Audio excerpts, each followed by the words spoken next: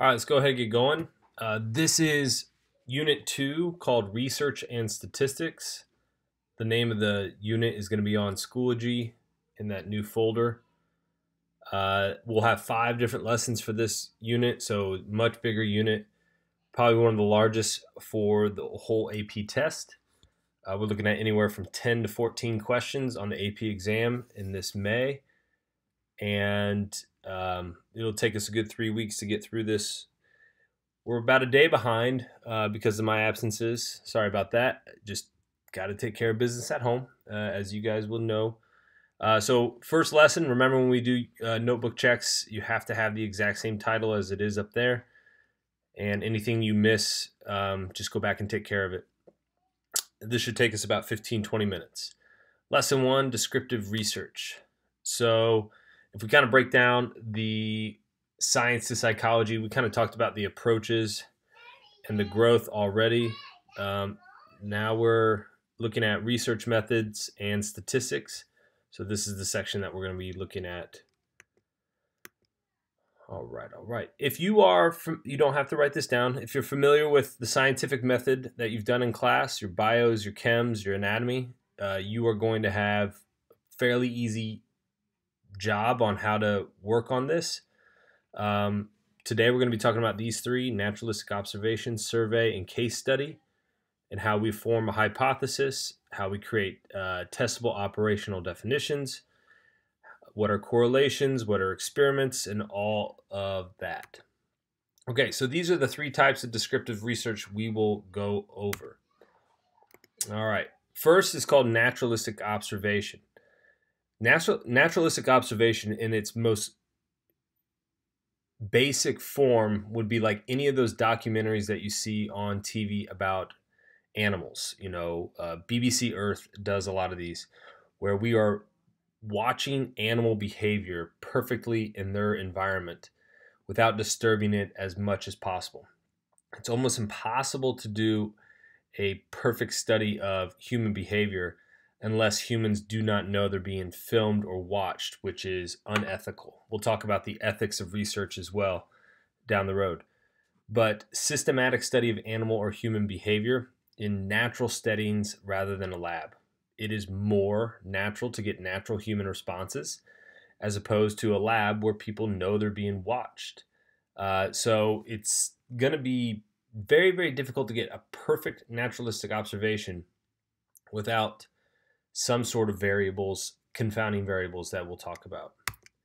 So what is the strength of a naturalistic observation? Behavior is more natural than if they were in a lab.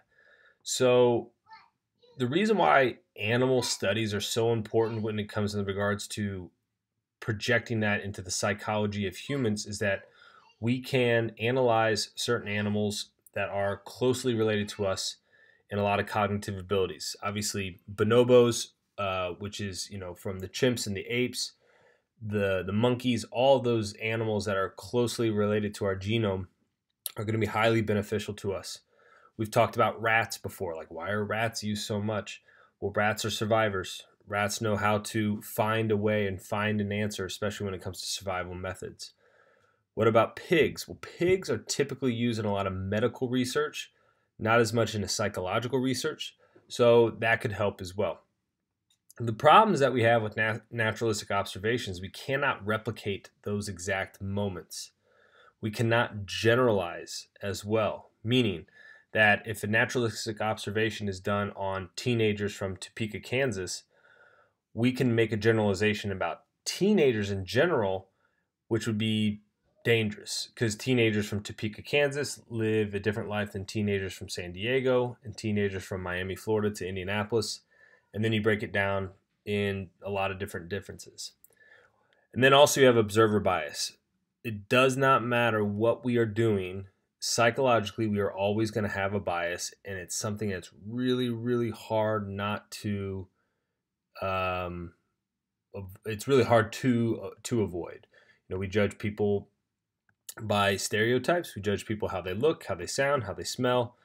It makes it really, really difficult.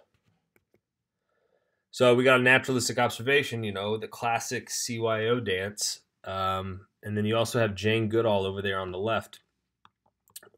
The naturalistic observation elements that we kind of get into when we see moments like this are about teenage angst and worry and wonderment as well.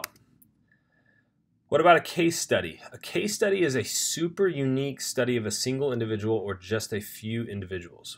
We looked at the Kathy O case last week about the girl who left her 10,000 meter race at the NCAA championships, hopped the fence, ran to the New York Street Bridge right here in Indianapolis and jumped off and was paralyzed from that moment on. That is a specific moment that we cannot replicate. We can't make it happen again. We can't just ask people to sign up to do something like that. So the reason why case studies are so valuable is for a number of reasons. We can observe the behavior if it was filmed. We can also get psychological examinations on the person. We can also do interviews and medical records. So we're going to talk about a case a little bit later called Phineas Gage. And the reason why Phineas Gage is such an important case is, he survived this unbelievable incident. Survival is key. If you don't have survival, then what's the point? We can point to stuff beforehand that occurred, but we can't actually ask the person what happened. So what are the strengths? It's non-replicable, all right, and that's really important. It's a super unique moment that happened to one person or a group of people. We'll talk about a psychological case involving 9/11. 9/11 is somewhat of a case study, even though there's been other terroristic moments that have happened in this country and other countries around the world. 9/11 is extremely specific, and we'll talk about that one later. What is the weakness? Observer bias is always going to come into play, and we cannot replicate it. So how can replication be a strength and a weakness? Well, if you are a psychologist that studies case studies specifically, that's the joy of it, is what is the new thing that is occurring, or what is this very, very bizarre incident that happened? And that fires people up in order to do a lot more research into the human mind and brain. And the reason why it's a weakness is because a lot of times you want a lot of data on a lot of information. So if I'm studying elephants, I can do African elephants, I can do Asian elephants, I could do elephants from this area and elephants from this age, and all the different things that occur when in naturalistic observation, but replication is going to be very, very difficult. So two of the more famous case studies are about Phineas Gage. You see the diagram on the bottom right. Phineas Gage had a metal rod go right through his frontal lobe. If you're familiar with what the frontal lobe does, frontal lobe is predominantly about how we grow as a person and major decisions, and also emotion center of the brain. The frontal lobe of teenagers is not fully developed. That's why things are much more emotional when we're teens than it is into our 30s, 40s, 50s, and beyond. So him surviving that metal rod going through his brain after an explosion on a railroad track is unbelievable. We'll dive into him a little bit more. Jeannie, also known as the feral child or the wild child, was locked up in her room for 14 years of her life in Los Angeles. We'll see a video clip about the discovery of Jeannie and why she is considered a feral child. The Lost Children of Rockdale County, somewhat more of a recent case study. Phineas Gage is late 1800s. Jeannie was in the 1970s. This was in the 1990s. This is a case study of a syphilis epidemic at a high school in an affluent suburb of Atlanta, just like many of the suburbs here in Indianapolis. Why this is extremely rare to have this many syphilis cases in a school like Rockdale County's area. So we'll dive into that as well. All right, what about a survey? A survey, you've taken surveys all the time. You do Twitter polls, you do surveys for school on Google Forms. One of the great things about surveys, or what we call questionnaires, is it's going to be able to give you a lot of information in a quick amount of time. So the strengths is you can get a lot of information at a fairly low cost. You will conduct a survey experiment twice in this class. You'll do it once during this unit, and you'll also do it once and another unit in the second semester. If you randomly sample people, which is tough to do in a school environment, you can generalize your findings to the population. So since we are a school of 14 to 18-year-olds, we can make some generalizations about 14 to 18-year-olds as long as we get a large random sample.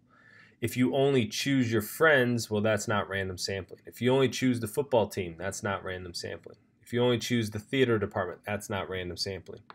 Random sampling is legitimately random, where you are walking up to them in the middle of the hallway, or you send it out to 100 random people, and that's the way you kind of get a randomness of it.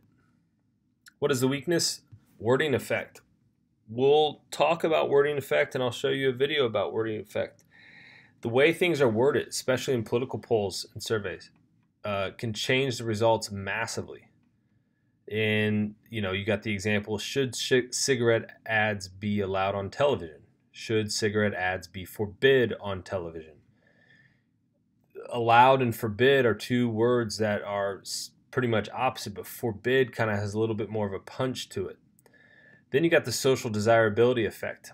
If directly asked about a sensitive subject, we may alter our answer to what we think is socially acceptable. When sensitive questions are surveyed, if we are anonymous, people are a little bit more honest, but if our name is attached to it, then it becomes much more difficult. All right. That's where we're going to pause for now. I will hopefully see you guys very soon, and hopefully this was a decent lecture, and hope to see you guys pretty soon.